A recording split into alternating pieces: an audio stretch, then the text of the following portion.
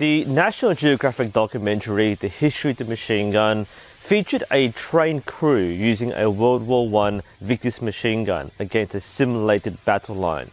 250 rounds for 250 targets.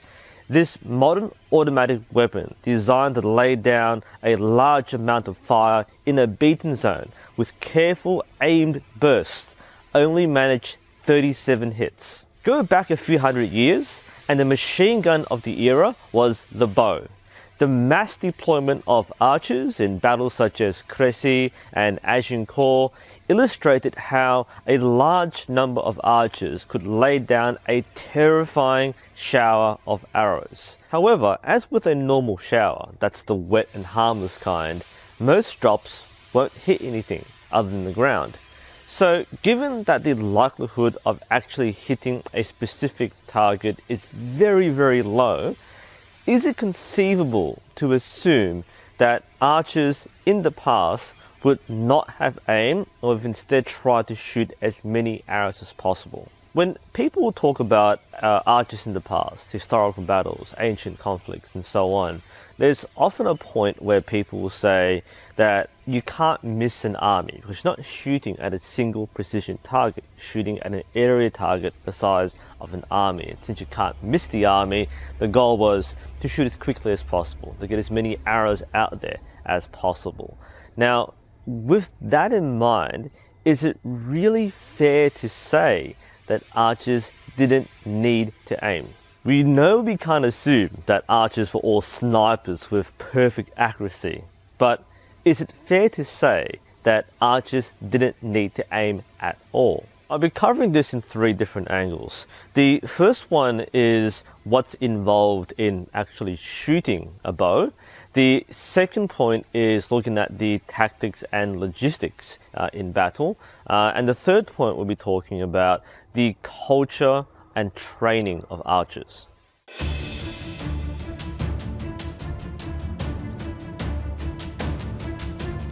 Most of us who are familiar with archery today are thinking about the sport of archery, the kind where you shoot at a static target and you try and get as many points as possible. That has existed for as long as archery itself. It's been used as practice to hone the skill of the archer, and especially in historical times, to prepare them for battle. In battle, however, you are seldom aiming at a single target. You are more likely aiming at a mass of targets. It might be an advancing line of infantry, or it could be to skirmish with an opposing formation of archers using bows and crossbows who are shooting back at you. Or it could be a line of cavalry riding knee to knee, dashing across the open ground, and you have only a few seconds to let go of a few shots. So in many of these circumstances, the objective would logically be to shoot as many arrows as possible to get as many kills as possible. Because with that many targets, you are certain to hit something. Or will you?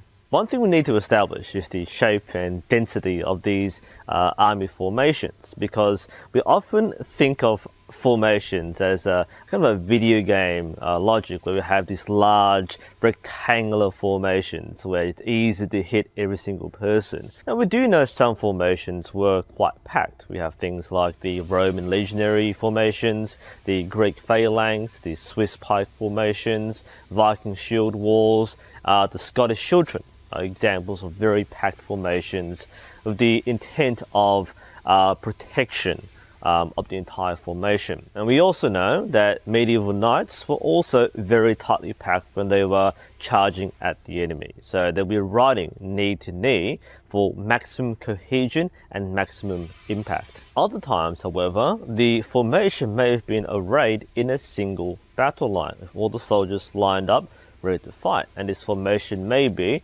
only 4 or 5 ranks deep, sometimes more, sometimes less. And while this may be quite densely packed, it may have lacked depth. And when we think about the size and shape of these formations, perhaps the archer didn't really have that easy a target. We know that archers could aim at specific individual targets, and the most likely distance is probably would have happened would be somewhere between 30 and 50 meters, depending on the weight of the bow, the arrow used, and so on. And the reason why this is the kill zone is this is what we call the point on distance. This is where, as an archer, to hit the target, you place the arrow exactly where the target is in your line of sight. You're not aiming below the target, you're not aiming above the target. So you're not shooting underhand in this case. So with direct shooting, this is the beaten zone. And machine guns might call this the beaten zone because this is the guaranteed hit area. Assuming that the archer is capable of executing a clean shot, all they have to do is point and loose. That is point blank or point on. We also know that the effective range of bows could be upwards of 100 to 150 meters, again depending on the bow used and the arrows used. And we also know that arrows could be shot even further than this, up to perhaps 400 meters. While this may not be effective in penetrating armor, they could still hit something. Now, this is what most people envision when they think of long-range archery. Mass volleys of arrows, shooting at the same time, and having this area effect. Now, if this was being used, and this is what we're thinking archery is, would an archer even need to aim if they are saturating an area with arrows? Well, the odds of actually seeing, let alone hitting, one specific target is very, very low. We do have to appreciate the differences between shooting at short distance versus shooting at long distance. So with short distance, we can imagine this like target shooting. You have a flat plane where your arrows are too high, too low, or too far left or right. When you go from short distance to long distance, you move from a point target to an area target. It could be an area the size of a whole backyard here. And surprisingly perhaps to some people, it's actually really hard to get an arrow to hit this particular area at over 100 meters away. Because while in target shooting, if you don't correctly gauge your elevation, your arrow might slip off the top of the bullseye or might clip the bottom of the target butt. But at extremely long distances, at over 100 meters, not gauging elevation correctly might mean your arrow will fly over the army by 50 meters or drop short by 20 or 30 meters. So you're not guaranteed to even land your arrow in the size of this backyard. And we know that in history, apart from target archery, flight archery and clout archery were also very popular. Archers, as part of their culture, training and practice, did have ways to gauge distance, and they would compete to see who can get their arrows closest to the area mark. So we know that a skilled archer would be able to gauge the distance to the target by visualizing how far it is. And we also know that a skilled archer would know how to elevate for the correct range to get an arrow to go that distance. And when the target might be a narrow line of infantry rather than a giant spread out blob, the ability to land an arrow within 10 meters of that line is more likely to guarantee a hit than just shooting randomly over their heads. One more thing to consider is speed. Now again, many people will think that in an area target, in a battle scenario, you would need to shoot as many arrows as possible into this packed formation. But something else to consider is assessing whether or not your arrows actually hit. Now we do this in target shooting. We loose an arrow and we watch the flight to see where it lands. We listen for the hit, we see the arrow strike the target, and we can assess whether it's too high or too low. And these days we might use binoculars, but even by the naked eye, we will try to track the arrow. We're not trying to shoot as quickly as possible, we simply watch the arrow until it hits, then we prepare our next shot and adjust accordingly. And this is very similar to long distance shooting. If you're going to lob an arrow at a target 150 meters away, you probably are going to watch where it lands if possible. Try and trace the arc in the air if you can't see where it lands. So you'll loose the arrow, then you'll watch where it goes, and then you can roughly see whether it's too far or too short. because if you're going to go to the effort of loosing an arrow and go through all the motions and do that, then you want the shot to count for something. You want to hit something in that army and not land in the forest the next kilometer down. And the arrow lands well short of the enemy, then you need to adjust. And it makes complete and reasonable sense that each individual archer will try to the best of their ability to track their arrows and adjust. Otherwise, you're just dumping arrows to absolutely no effect. Assessing hits is vital for every ranged weapon, and today we have artillery, mortars, sniper rifles. These things will slow down the rate of fire because, again, we want to ensure that there is a maximum possible effect on the target rather than just shooting at the target. Now, these days, these calculations can be done by a computer or through mathematical formulas. Of course, in the battlefield, it's going to be done by eyeball. So an archer, collectively or individually, would probably want to tighten their grouping as much as possible so they're getting more arrows in the area target. And the need to gauge distance, to assess the impact point and to make adjustments would not only likely slow down shooting, but indicate that there was some element of aiming involved in shooting regardless of distance.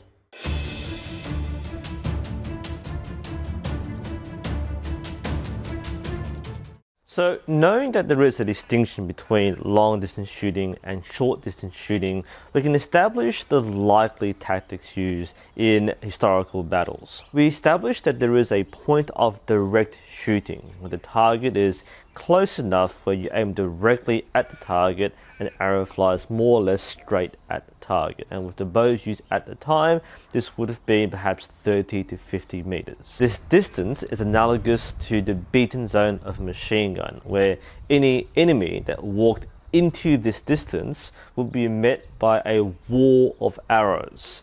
And this corroborates with descriptions of the Battle of Agincourt, for example, where the French were said to have lowered their heads to avoid being hit by arrows. Now, if we imagine the battle in this scenario, where the enemy is close enough where you don't have time to aim, well, in actuality, you didn't really have to aim because it's just point and shoot.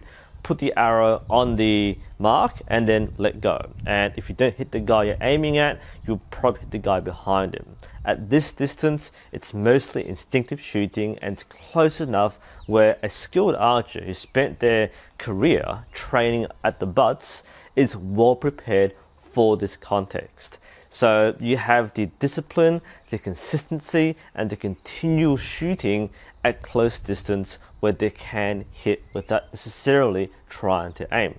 And as the enemy got closer, this will grow even more intense as the hit rate will reach nearly 100% for the entire formation.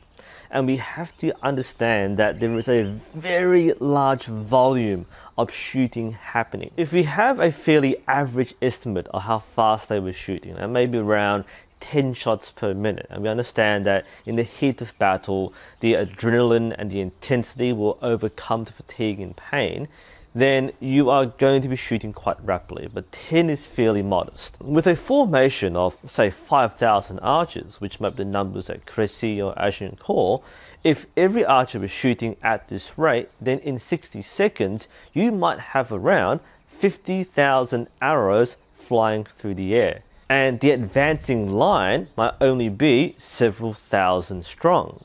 So you've got far more arrows creating a wall. Okay, we call it an arrow storm or an arrow shower, but this is like a wall of arrows that is continuously pelting the opposing line. This will actually physically push you back. So it's not as easy to run towards a line of archers, just as much as it isn't easy to run straight at a machine gun. So with a large number of archers who are shooting pretty much instinctively at short distance, you didn't have to shoot quickly when you have lots of archers. Now, this may be a bit more challenging if it's a cavalry attack, where a horseman could cover, let's say, 100 meters or 50 meters in a matter of seconds. And in this case, the archers might get 1, maybe 2 shots off before they're overwhelmed by cavalry. But understand that this intensity and accuracy at short distance may be the exact counter to cavalry.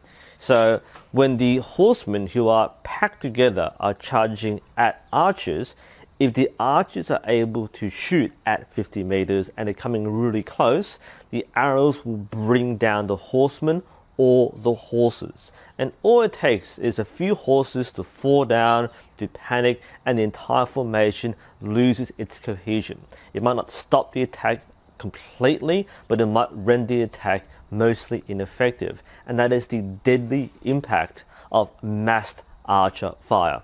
So in short distance, it's reasonable to assume that archers would shoot as quickly as possible, not excessively quickly, but as quick as they could with what they had, knowing that most of their shots were going to hit.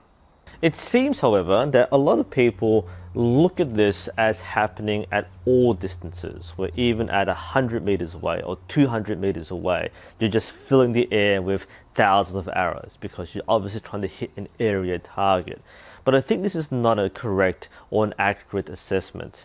When we look at long distance shooting, because it's harder to hit a target, it may be more likely that shooting would slow down and would be more purposeful. The role of the archer goes from being machine gun at short distance to artillery at long distance. And with artillery, you have to be more careful with how you calculate where your shots will land, and you need to make each shot count, because each shot is an opportunity. If you waste opportunity, you waste time and you waste ammunition. Now, this point about ammunition is quite important to focus on. Obviously, archers did not have unlimited ammunition. If we were to average the number of arrows that a typical archer across history might have carried into battle, the number might be around, say, 40 to 50 on average. A typical quiver might carry around 30 to 40 arrows. They might have 2 or 3 of these in arrow bags or in different quivers. So to be fairly conservative, let's say the average archer has 50 arrows available. As an average modern day archer, perhaps shooting a light bow, I could easily discharge 20 arrows in just over a minute and a half. Now, that's a fairly modest 4 to 6 seconds per arrow. Not speed shooting by any means, just shooting continuously until I ran out of arrows. That was 20 arrows in about 1.5 minutes. Now, if I was shooting in a real battle and I was maintaining this rate of fire, I would have gone through my entire ammunition immediately available to me in around 5 minutes. And that's at long distance, where people seem to think that that's where you need to shoot quickly to get more hits. And that's assuming that they stay a long distance. If they don't advance quickly enough, then I'm basically going to run out of arrows by the time they reach the certain hit distances at close range when archers were most effective. And it's also easy to say how quickly it is to shoot when you consider only light modern draw weights.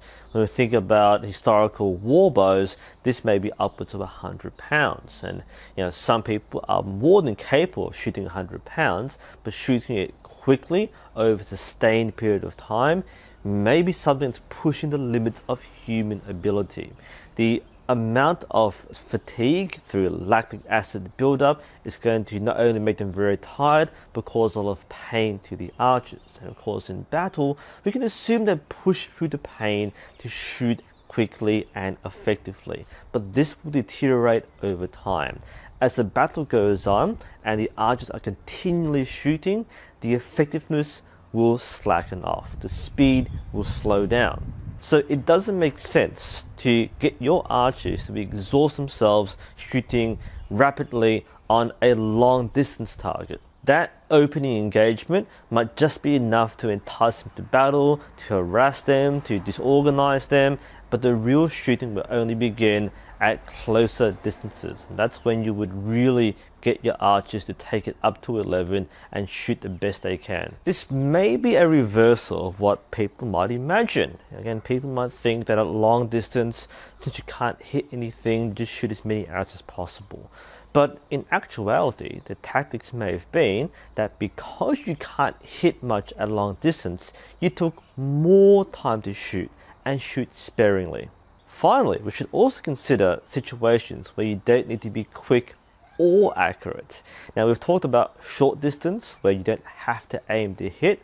We're talking about long distance, where you need to be a bit more careful and sparing in terms of how much you're shooting and where you're shooting. Then there's beyond effective range. I've said before, effective range might be 100, 150 meters. If you're shooting at 300 meters or 400 meters, which is the max distance for many bows, now this situation might be, say, before or after battle, where the enemy is camped and your plan is to harass them, to demoralize them, to kill off any soldiers or animals in the open. So you have all the time for that evening or night to continually bombard that position with arrows. So you don't have to shoot quickly. You don't really have to shoot accurately. You're basically taking the time to just continually shoot over a prolonged period of time. This is basically shooting fish from a very, very big barrel from a very long way away.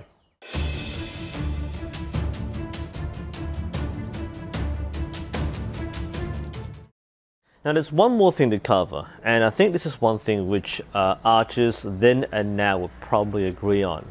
We take pride in marksmanship. Shooting heavy weights and shooting quickly is one skill, one challenge. But ultimately, the goal of archery is to hit the target, and we practice in order to hit targets more consistently and more precisely. The culture of archery, the training around it, the skills and drills are aimed to hone our skills to be more accurate, so we can demonstrate our skill through marksmanship. And this is seen through archery cultures around the world. In England, we have laws which mandate the ownership of bows, as well as the regular practice of archery on weekends. And this serves the purpose of elevating archery as the main valued skill. So people who were good in archery could be respected by the entire society. And then we have the Eastern lifestyles, where archery is a strong part of living, of religion, of spirituality, and it is the weapon of the warrior. A skillful, elite warrior would demonstrate their skill with the bow, and feats of accuracy with the bow were often regarded as just as epic as any other feat. So when you have soldiers and warriors who have years of training to become the best archers possible, does it make sense to deploy them in a manner which doesn't require them to aim? And if you didn't need archers to demonstrate their training through accuracy and consistency, then why train archers in the first place? If the purpose is simply to saturate the enemy formation with arrows, then just give every single soldier in your army a bow and a few arrows. Certainly, not every archer would have been an elite trained soldier. There were definitely cases of perhaps peasants or just regular people with a basic background in hunting being conscripted into the army. But at the same time, we can't really just oversimplify archery as shoot lots of arrows at the general direction of the enemy, because that really devalues the training involved in being able to use a weapon effectively. And every soldier was a specialist in their weapon. You can't just say, point this spear at the enemy and jab that way. Or looking at elite knights who've gone through a lifetime of training, or samurai who live the way of the sword and the spear and the bow, and say, oh, all you have to do is ride that way. I really do think that something has to be said and valued with skill of arms. And if archery was so easy that you just had to give a lot of people bows and make them spam arrows, then why didn't most armies do that? While modern battlefields are different in terms of the style of warfare and the equipment used, we then put soldiers through months and years of training and then say, look, here's an automatic rifle, just spray and pray. The purpose of training is to educate and equip soldiers with the skills and knowledge to assess what they need to do and when. There will be times where you will need to shoot quite quickly for suppression, and there will be times when you need to conserve ammunition and take aim shots. I believe that historical archers would have been trained to value these skills of marksmanship, accuracy, and consistency. So an archer would be able to shoot accurately, but also need to be adaptable. and they would take pride in demonstrating the ability to hit the target. Training a force to shoot accurately is going to be more versatile than shooting randomly, and you don't need training to shoot randomly.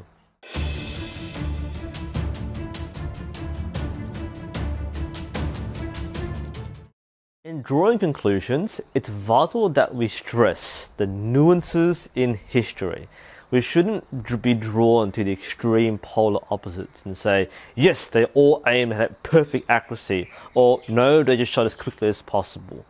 The truth may be both and somewhere in between. We know that there are historical manuals and texts, from English to Turkish to Arab to Chinese, which go into detail about how to aim, and there are methods for long distance and short distance. This would strongly imply that archers did have ways to aim in practical situations. Whether they hit or not, there are too many variables, but they definitely knew how to do so.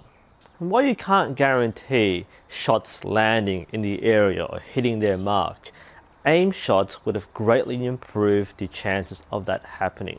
Every shot is a potential opportunity, and a miss is a missed opportunity, a wasted opportunity in time, in energy, and ammunition. And certainly, within reason, an archer or commander will want to make sure that these shots counted for something. We cannot say that aiming wasn't important, and we can't assume that archers simply shot blindly. There was a time and place for every method and every technique, and I think it's perfectly reasonable to assume that archers in general would actually try to hit what they were trying to shoot at. And I think the most reasonable conclusion is that archers would aim as much as they needed to and shoot as quickly as they needed to. Anyway, what do you think? Post your thoughts in comments below. This is NUSensei. Hope you found this interesting and helpful. Thank you for watching, and hopefully I'll see you next time.